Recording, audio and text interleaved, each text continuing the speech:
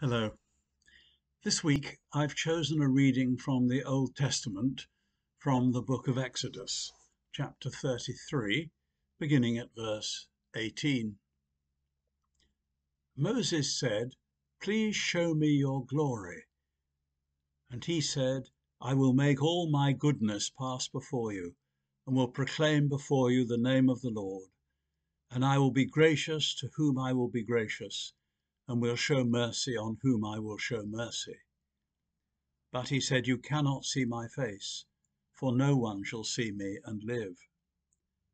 And the Lord continued, "See, there is a place by me where you shall stand on the rock, and while my glory passes by, I will put you in a cleft of the rock, and I will cover you with my hand until I've passed by. Then I will take away my hand, and you shall see my back, but my face shall not be seen."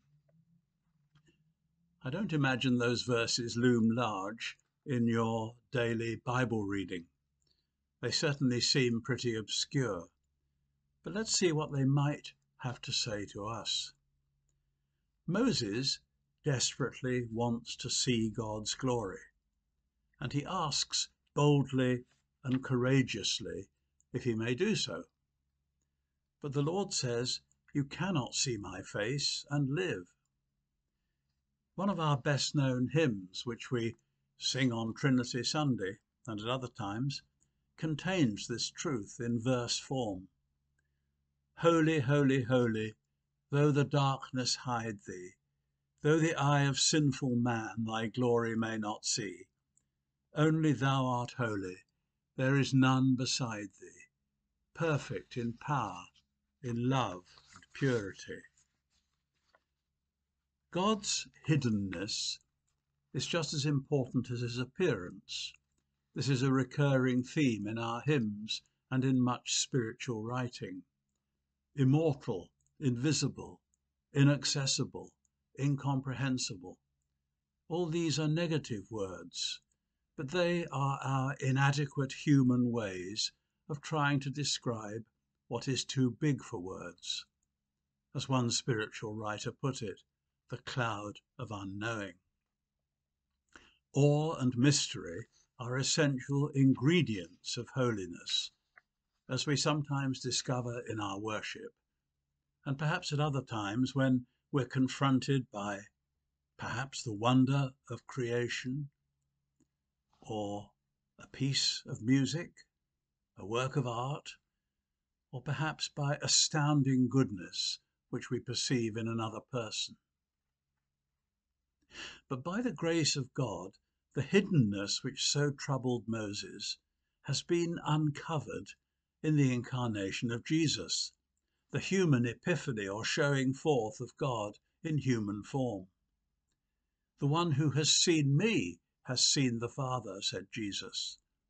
In him the nature of God is expressed in a way that we can begin to understand. In Jesus' teaching and actions, especially in the Sermon on the Mount and the miracles of healing, we glimpse the heart of God and the priorities of his kingdom.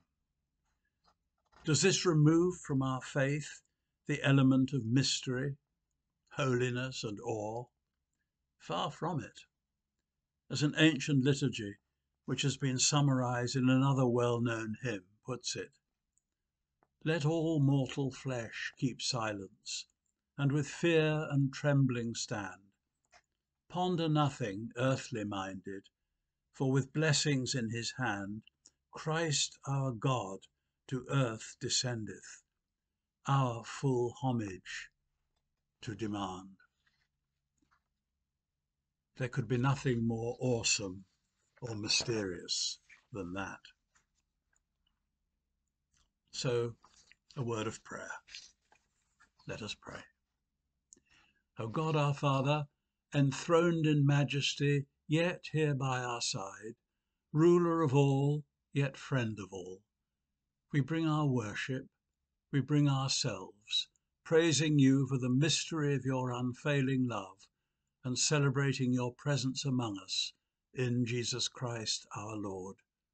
To you be honour and glory, now and always.